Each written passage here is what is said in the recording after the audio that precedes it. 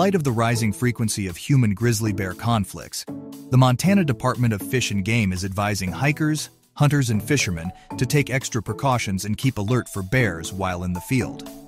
We advise that outdoorsmen wear noisy little bells on their clothing so as not to startle bears that aren't expecting them. We also advise outdoorsmen to carry pepper spray with them in case of an encounter with a bear.